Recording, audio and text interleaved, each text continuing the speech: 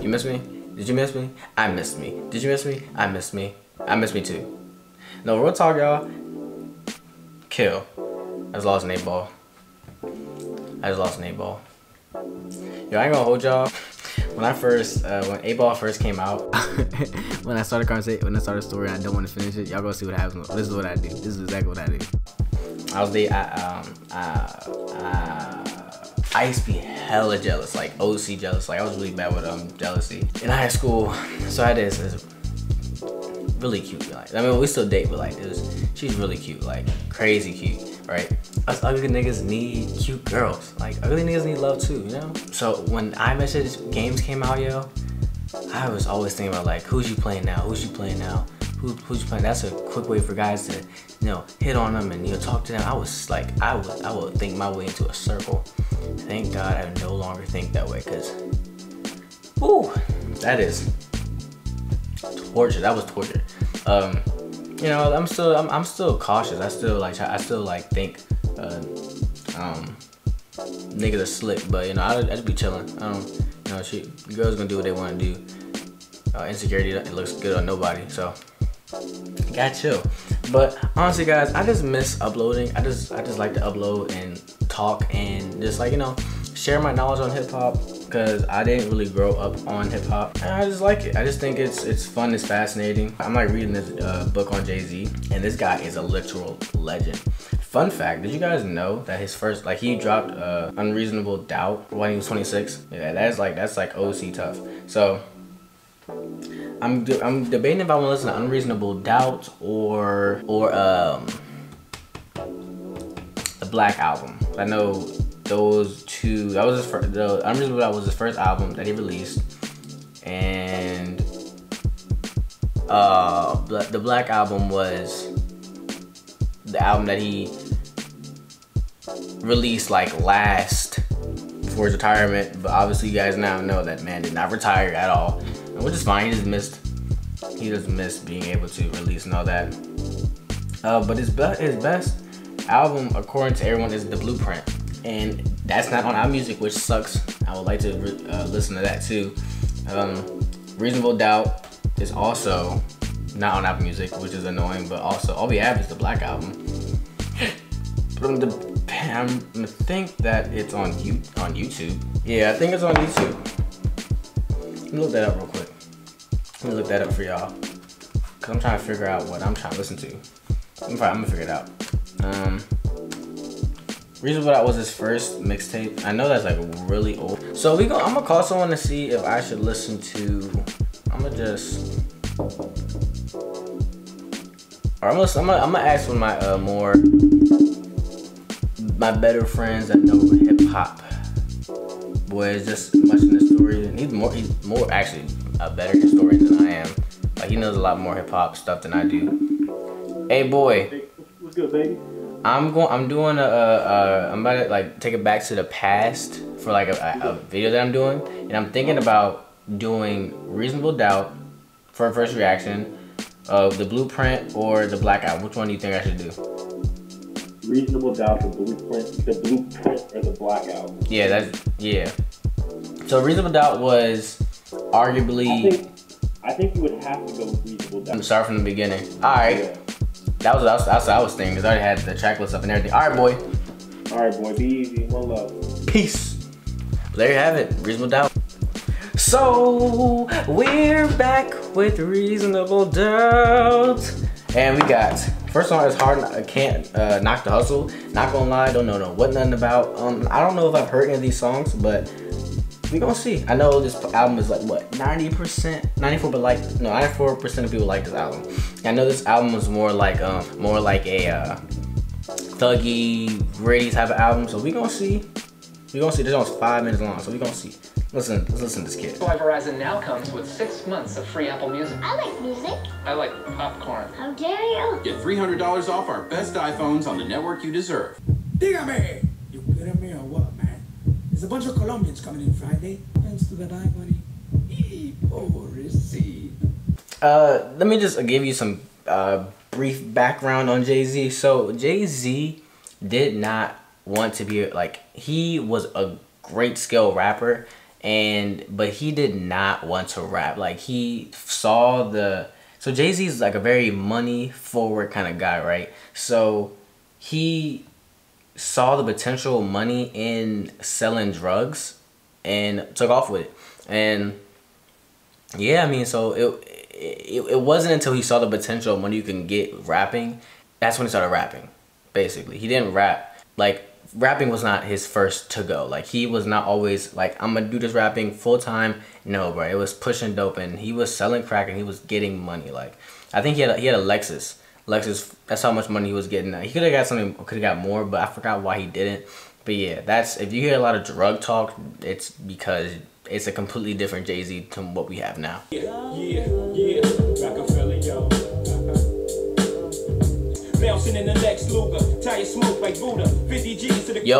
he said it right there. He said it right. I just told you how when he was selling dope, he was driving a Lexus. Yo, he just said it right there. Oh, that's crazy. That is so crazy, man. That's so crazy. Any nigga intervening with the sound of my money machining.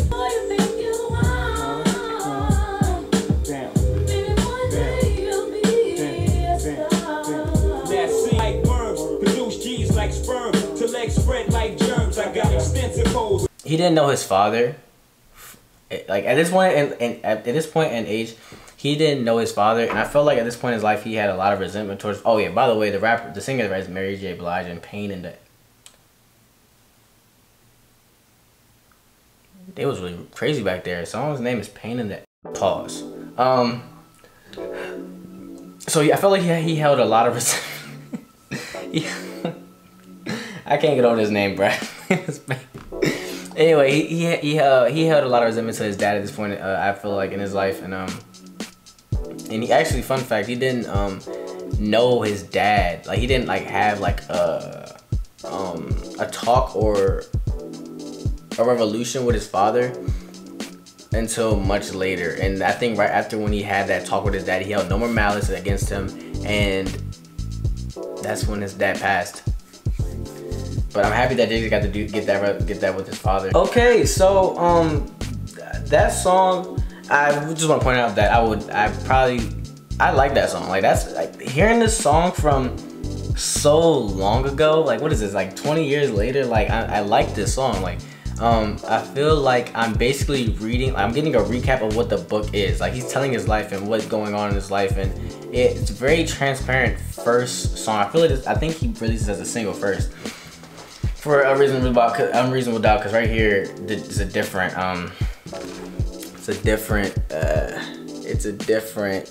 single. I'm not reading any of the lyrics, but it's just from what I hear, it's just a song about my man's life. Like, that's crazy. I do like the song a lot. I'm excited to hear the next song. I'm so excited. The next song is Politics as Usual. Let's see what this is. I kind of want to foreshadow what the song is about. I feel like the song will probably be about two things. Well, I feel like it's two comments. I don't feel like it'll be about politics itself, because I feel like Jay-Z is the type of guy who respects his money. If you want to respect Jay-Z, respect his pocket. Do not go for his pocket. His money is very meaningful to him, and I have a friend like that. Very close, tight to his money. Not in a bad way though. I don't think it's bad. He's just very cautious and conscious of his money.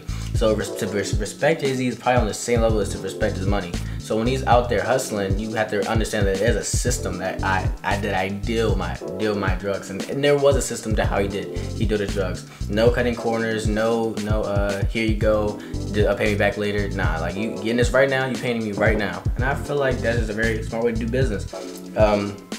Yeah, I just mean foreshadowing. I don't know what the song gonna be about. Hustle behind the wheel, trying to escape my trouble. Stop greeting me. I'm talking sweet the keys. Politics as usual. Really, I expose the purpose you chillies been is the poker nose. My poor bully, this ain't right. Rewind with this dope. I guess it ain't just night. Sucking me. So I think that I was pretty spot on with my prediction of what the song was gonna be about. It's basically just about, like, how he was saying, back to the It's politics as usual. Wow, I almost said the whole hook. But it's basically what, like, I feel like I was completely right. It was exactly what I thought it was going to be about. The one thing that I just am happy to see that he's not in. He said he couldn't sever his ties with the underworld. Because at that time, after Reasonable Doubt, he was still doing that stuff to my knowledge. Let me think. I think he was. I'm not sure, but as his music it said, he couldn't separate his dealings with underworld, with selling drugs and all that. But yeah, I don't like that song, honestly. I like Can't Knock the Hustle. But next song is Brooklyn Finest, and what the thing with Brooklyn's Finest is that it was sort of it was sort of New York's wait, I can't remember. Dang it, I feel so uninformed. I wish I could tell y'all. I just know like he had a song that was like New York's anthem. And I think this was the one. I think Biggie's on this one as well. But I feel like there was one where Biggie wasn't on it.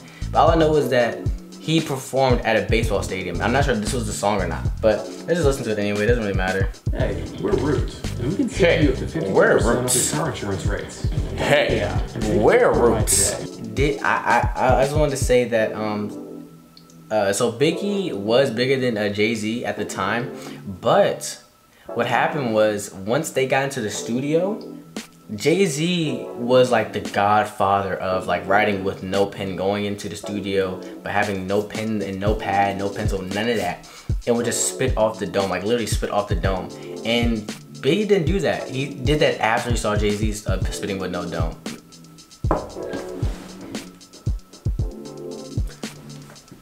Pause. Spitting off the dome. But let's just get into this. Case to your face, make the shell muffle. Shoot your daughter in the calf muscle. Fuck a tussle, nickel plated. Sprinkle coke on the floor, make it drug related. Scared, so you sent your little mans to come kill me. But on the contrary, I packed the Mac Minis. Push 700, they ain't made them yet. Rolex and I can't stop thinking about this man say he will shoot you in your daughter's calf. Yo, they was ruthless back then. They was ruthless. Hey, you don't stop. Play me, I'm from Marcy, I'm varsity chump, you JB. Trigger J before I blaze the place. And here's 6 shots just in case.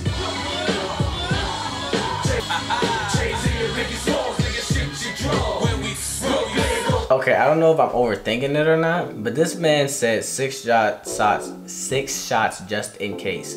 And when I heard case, I was kind of like, hold up.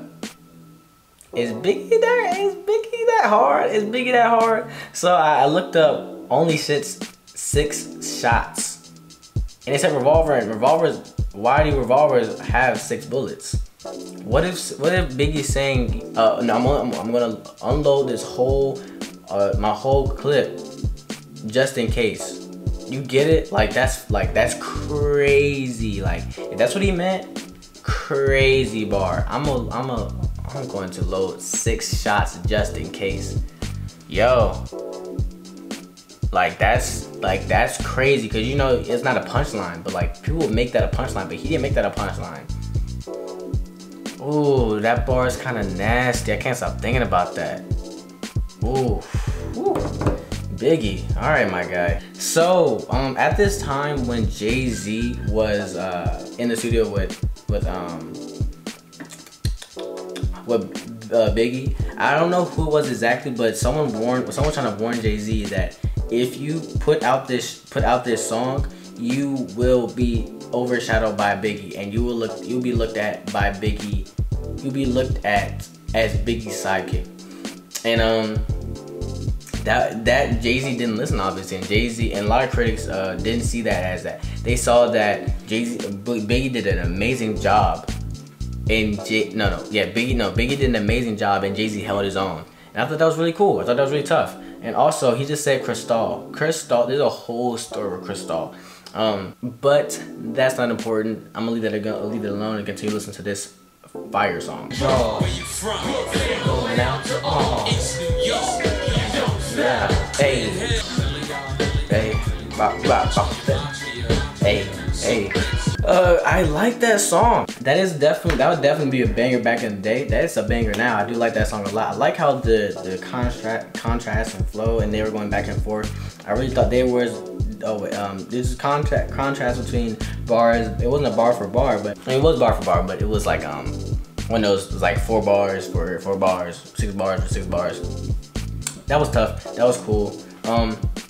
If I could keep the song in my library, I would keep the song in my library, like definitely, no doubt. Definitely, let's listen to the Dead Presidents #2. I don't know any history about this one, but you know, we're gonna listen to it anyway.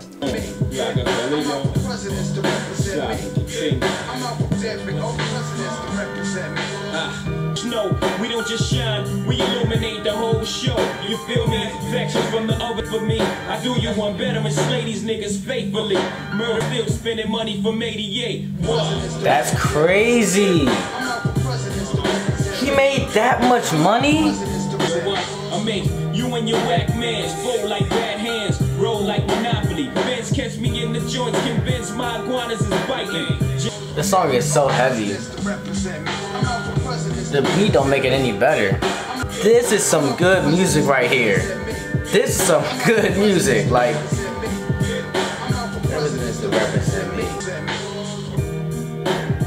this beat is crazy, bruh. Who made this beat? Yo, I just love the beat. Like, this beat is so crazy, bruh. This song might have to be one of the deepest, craziest songs so far I've listened to. So Ski Beats produced that song. I'm looking that up on GS right now. I like this song a lot. The craziest thing they said on here was that he still, at that time he was still spending money on. He was still spending money at that time from his drugs, from the drugs that he was getting money from 88, bro. When he dropped this, when did he drop this? Like, hold on. When did Jay-Z drop Reasonable Doubt? Yo, and it was 1996. Yo, he was pushing hella crack. Shit. From 1988 to 1996, yo, Jay-Z is a freaking legend, yo. Like, I don't support pushing drugs. I've never been a part of that life. Thank God, my dad raised me right. That's crazy, man. Like, that's actually OC. To be still using your drug money and from 1996, like, he probably was. And that's OC. That's OC. This song was just really sad, but I like this song a lot. I would literally listen to this song a lot if I could. This is my favorite song so far out the whole jump. Like, real talk, this is really great. This is a great song. Sky Beats did an amazing job. The next song is Jay-Z, Feeling It. I'm feeling it, feel the passion, know you're feeling it. Crystals so nice, I like the toes, I keep on spilling it. If every nigga in your clique is rich, your clique is rugged. Nobody will fall, cause everyone will be each other's crutches. I hear myself moaning, take one more toke, then I leave that weed alone, man. Feel it, feel the legs pushing up on the sand. I'm feeling it, feel the high that you get from the line. If you feel the rhythm, I kind of don't know how I feel about this song. I do like what he's talking about. I believe that he said that if everyone's in your crew is rich, then there's no crush. Something like that. I like that. I think Mecca did an amazing job. I didn't know who the person was singing, so I looked her up. Mecca, I guess she doesn't really have a lot of music out, I guess. But I do like that song a lot. I like the hook was amazing. The hook was really amazing. But I don't know if I would only keep this song just to have it. But I would have to listen to the song again, because I honestly was not listening. Because I was so fixated on trying to figure out who Mecca was. But I did hear him talking about Chris Stahl. The one thing I wanted to say about Chris Stahl, if you guys don't know, Chris Stahl, he used to rep this like a lot. Like, Chris Stahl is a very expensive champagne, and so he used to rep it a lot because champagne used to mean like very like rich, high status, high caliber. And but then they said something very. Someone asked them how they feel about hip hop. For instance, Jay-Z repping Cristal, and he said, "Well, I mean, you can't really stop people from buying it," and that was a little much, in my opinion. That was a little bit more on the racist side, and that's when Jay-Z stopped repping it, and their sales kind of plummeted for a little bit, but then it shot back up. That's why we have Ace of Spades now. This is Jay-Z's wine, and it's heard that this man creates this champagne for $13 and sells it for $300. And apparently, it's not even that great of champagne. Like, that's crazy. Like, that's how much influence Jay-Z has. I don't know when exactly this did happen, but yeah. I would listen to this. I would have to listen to this again just to understand what's going on. Honestly, I'm not gonna fake anything. I might listen to this again. Okay, so I listened to it again. Yo, like, I like that song a lot.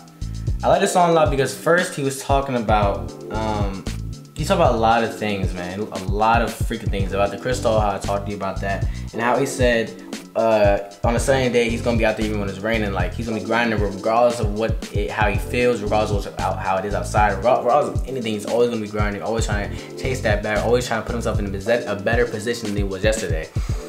And that is so freaking inspirational and crazy, and I do like this song a lot. Like, now actually listen to it again, I do like this. I know this is the first reaction, but I had to listen to that song again. And the last thing he was saying, how his mom wanted him to stop because he might get shot. Just a fun fact, there was this time when he was selling drugs, he was selling like dope, and he got shot at like right here. He got shot at three different times, and every bullet missed. Every bullet. He said that in the last in Dead Presidents, and I forgot to say something about that, but God be coming through. God come through. So I'm feeling it. I really do like that song a lot. Next song is The Devil.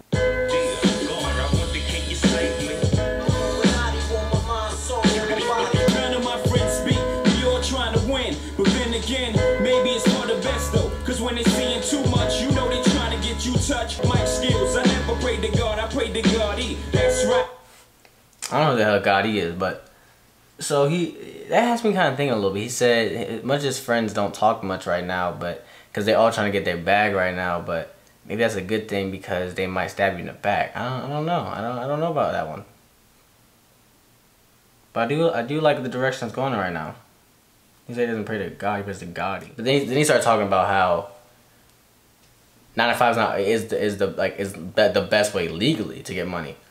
But he's not undermining that you can illegally get money, and that's how he chose to do it because that's how he didn't want to live that safe life, that he wanted to live it on the edge, I guess. And plus you get more money that way.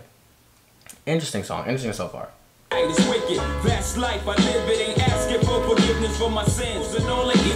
did not believe in God at this time.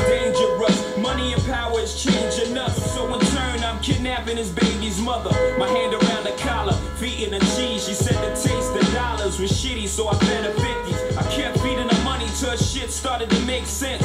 Who could ever foresee? We used to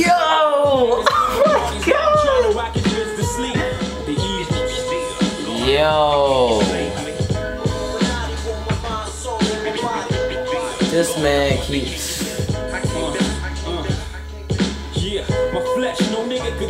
That second, it kind of sounded. The two verses did sound very, very similar. If I'm being honest, a lot of it was just with friendships turning lesser into friendships because of money in the way and women in the way. He said that at that time and age they had rubbers, but one of his friends didn't have rubbers, so he took his baby mama. Crazy, by the way. Jay-Z is insane, crazy man. But he said feed her money. That is crazy, yo. Like, these guys weren't doing metaphors and punchlines back. Like, these guys were not doing punchlines back in. These guys were in, like, these guys had in their system to make bars. Oh man, and that could just mean like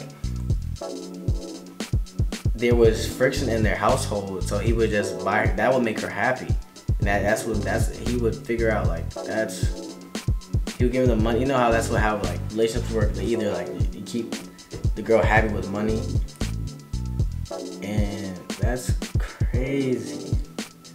I'm in awe. Yo, Jay-Z's a wordsmith. I gotta pee. I'll be back.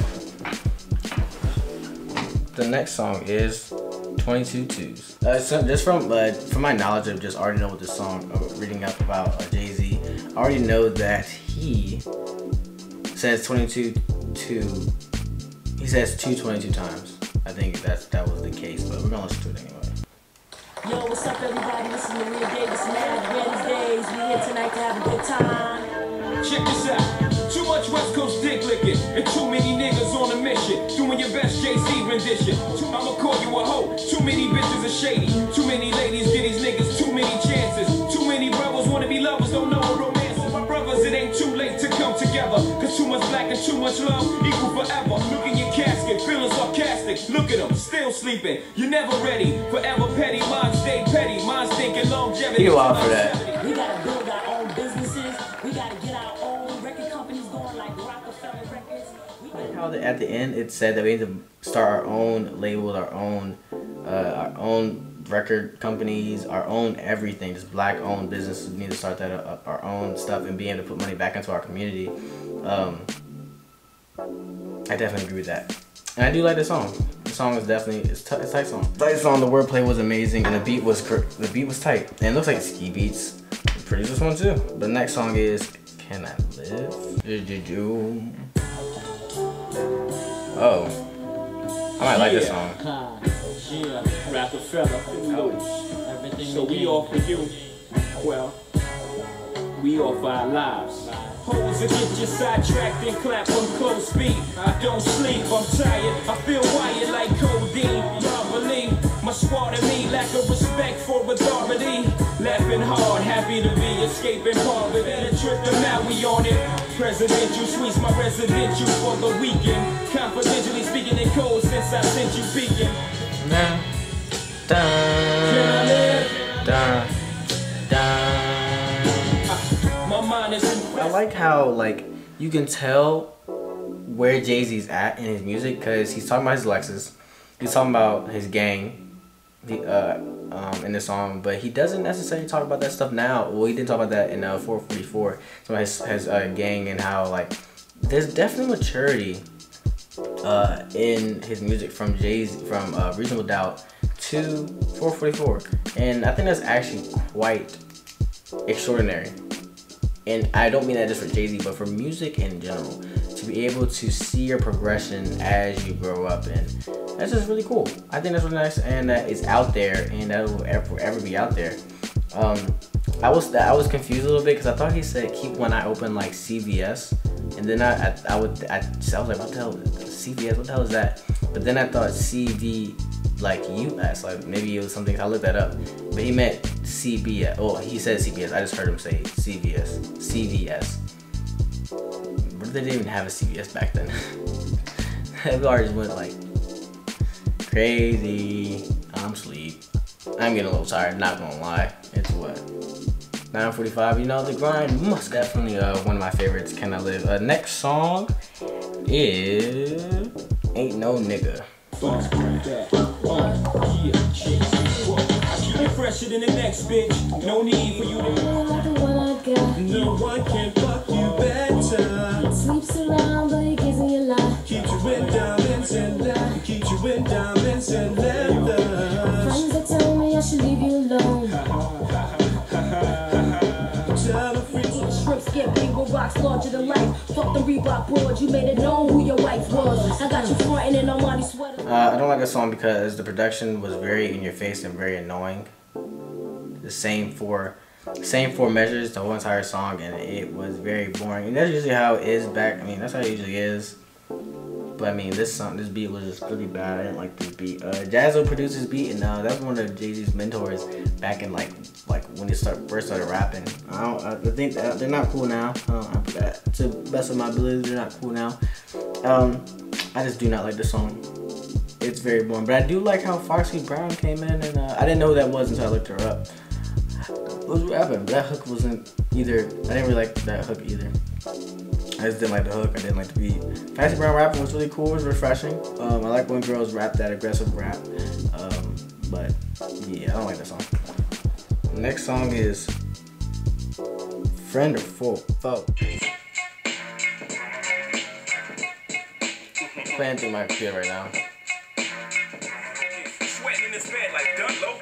Thinking to himself what done provoked him. His thoughts was racing like a broken. I swore I saw it like bullets. I paid the clerk. I got it laid out. You think you're the first thing I played out in a 2-hotel town? Come on now. I peep your Lexus. So I enjoy storytelling songs. I think like they're like it's among my top favorite songs ever. Like honestly, I just love hearing rappers tell stories. I think it's very awesome. I just like hearing them. So this one was crazy. This one was definitely one of. I like this song a lot. Friend or Foe, 98. That's when I was born, 1998. This one was cool. This one, I like this song a lot. Yeah.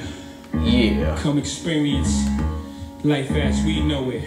Life as we know. I can help shorty blow out like Afro Sheen. Plus I can relive my days of you, which is gone. That little nigga's peeps. It's time to get down and when they stand on my own too.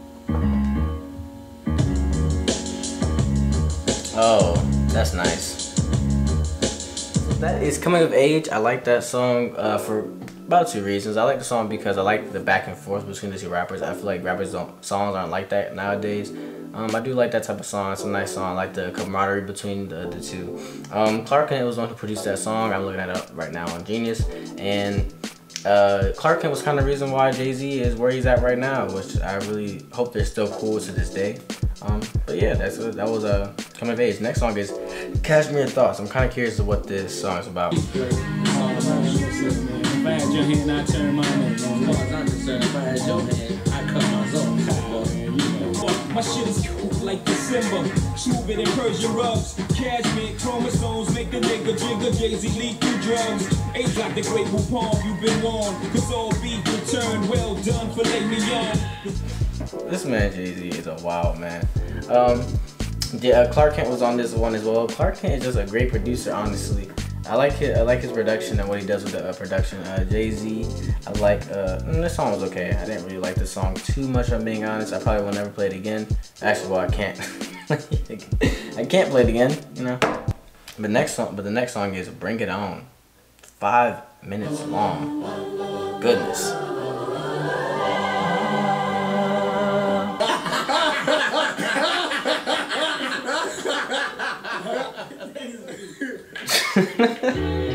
Searching for aspirin when I assin', we swing, you cling, we do. Oh nah. Mannerisms of a young Bobby De Niro. Spent Spanish wisdoms in a whip-shot pistol like Piper the Crystal. George Stockton couldn't assist you. Cowboys of business like we fouling a nigga win. So what the fuck you doing? Whatever nigga fuck the new get. This song was just barred up. These niggas was barred up and all that. Crazy song. Well, lyrically. This was produced by DJ Premier, and Jaz-O and Sauce Money were on this song as a feature. But I already told you about how Jaz-O was one of Jay-Z's teachers. I had to listen to the song again, honestly, to find out the appreciation of it. But I feel like certain lines I would quote in my Instagram posts or Twitter posts because like it could be inspiring. But other than that, next song is excited to see what Regrets is gonna be about. Listen to this jump right now. What could he regret so early on in his career?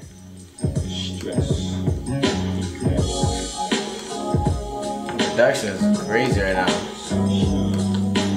But one of these wires got eyes like a Korean. It's difficult to read them. The windows to his soul like Time Warner. A waiting call from his kin, not the coroner. Phone in my hand, nervous, confined to a corner. So that song Regrets was very emotional, and I can see how this could be a very touching song for himself. It's saying how the lifestyle that he used to live, you had to, well, if you want to be successful, you gotta learn how to learn with regrets. You gotta learn to live with regrets and be able to move on and still push forward to get what you want. Very, very touching song. I would definitely listen to the song again. So let's think about this album. My thoughts. This is Jay-Z first official studio album. I only didn't like 2 songs, and probably at the time I definitely do like this album. It's a very good album, very nice album. I do like this album a lot. I can see why some people love this album. This was definitely a great album. But I kind of just want to listen to his other projects just to see his progression, because this is the album that was in the middle between the Blueprint and the Black Album. So apparently this album isn't as good as the Black Album. So I don't know what to compare my taste to. But people say this is a classic album. This is Jay-Z's best album. I don't know. I really hope it's not, because it was a really good album. But I did like 444. 444 was an amazing album, very great album, very diverse and very amazingly sound album. Sounds drastically different, and what Jay-Z's talking about is drastically different from what he's talking about now. It's a lot of drug talk, a lot of street talk. And the 444 is, I mean, I don't really connect with this. I connect with it a little, but this album just wasn't made for me at all. But definitely still a great album. Yeah, guys, so what y'all think about the album? I'm gonna start doing this more often, since I didn't really grow up around hip hop. My family didn't really do that for me, or they weren't really into it. I'm gonna just be doing more of these just while I'm listening to more new albums. I know a lot of old albums, I just don't listen to them.